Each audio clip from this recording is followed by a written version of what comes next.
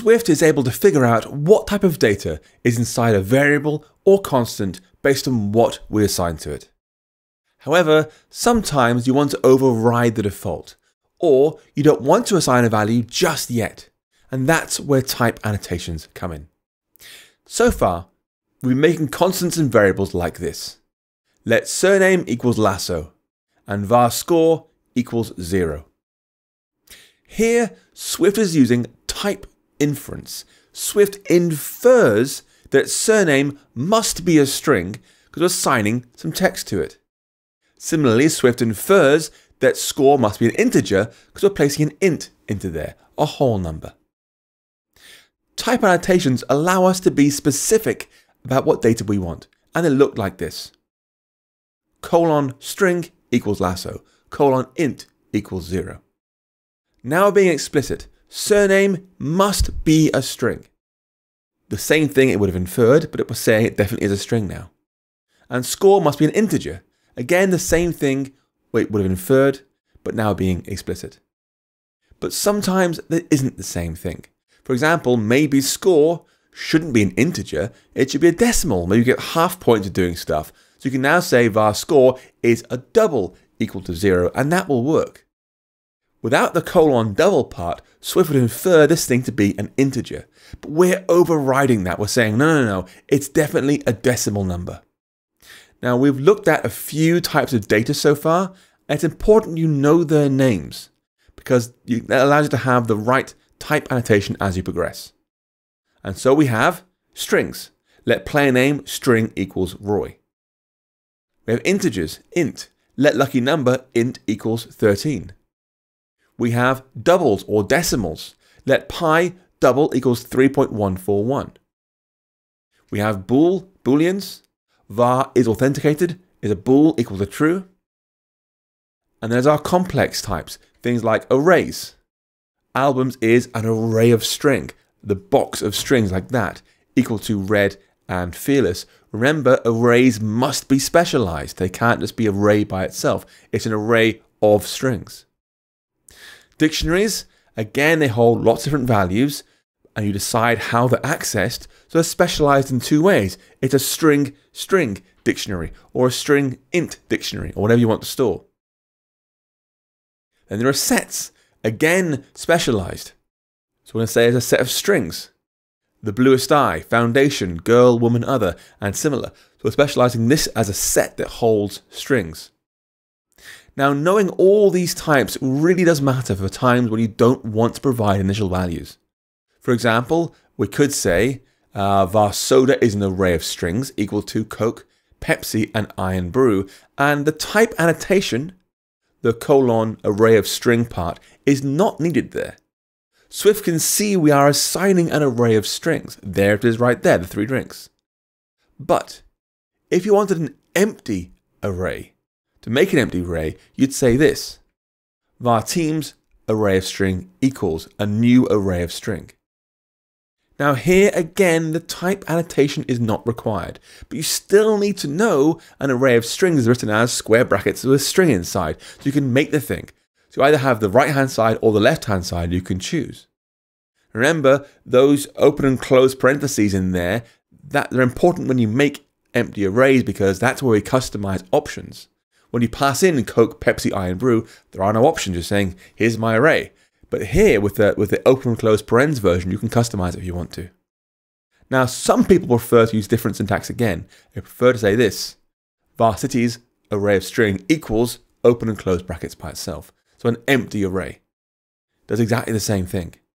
I personally prefer to use type inference as much as possible. So I'd write var clues equals a new array of strings. So those last 3 all do exactly the same thing. Make me a new empty array of strings. Question is, do you want type inference and the new string, or type inference and empty brackets, or no type annotation, and a new array of strings? There are options basically. Choose one that works best for you, the one you like the most. As well as all these, there are enums. Now, enums are a little different bit from the others because they create new types all of our own, and this means you can have an enum containing days of the week, or which UI theme the user wants, or which screen the current user's looking at, on the screen. It's down to you. And values of enums have the same type annotation as the enum itself.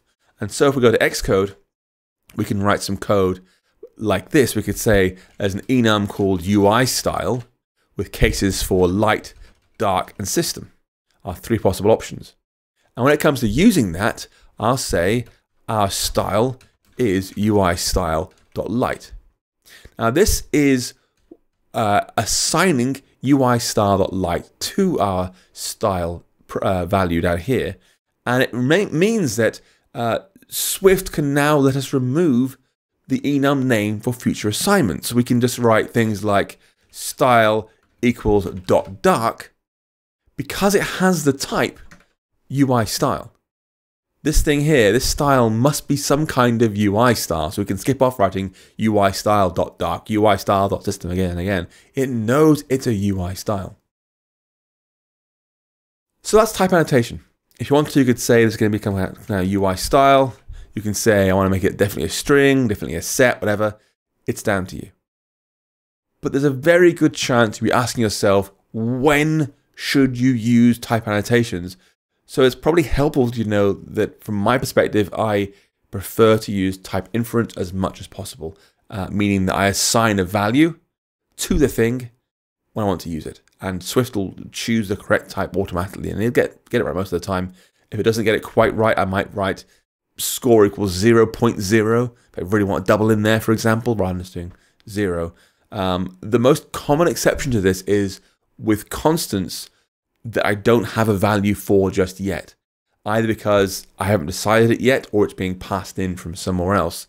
Because Swift is really, really clever here. You can create a constant that does not have a value yet and pass that in later on.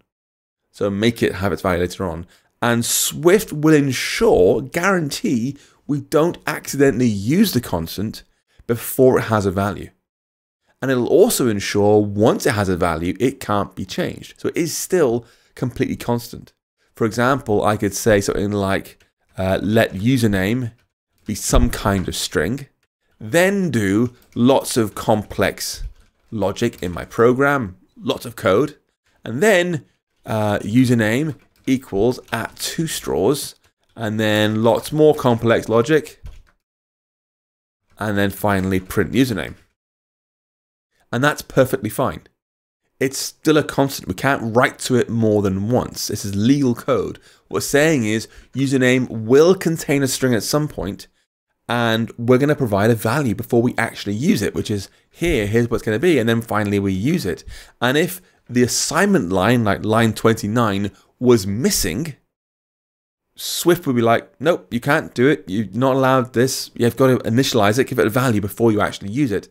And similarly, if you try to say, no, I want to set username again to be Taylor Swift 13, for example, we're reassigning the constant.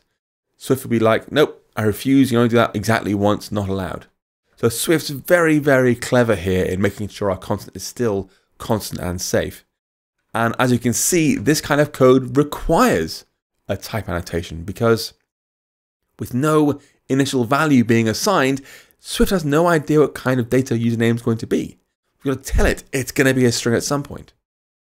Now, regardless of whether you end up using type inference or type annotation, there is one golden rule sitting behind it all. Swift must know at all times which data types your constants and variables contain. It must. This is at the core of being a type-safe language, and it stops us from doing things like 5 plus true, for example.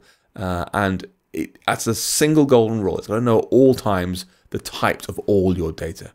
Now, in case you're wondering, although type annotation lets us override Swift's type inference to a degree, our finished code must still be possible, must still be feasible.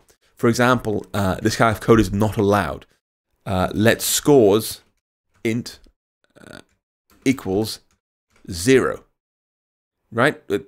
Swift cannot convert the string 0 to an integer, even with a type annotation requesting it as an int over here. So the code simply won't build.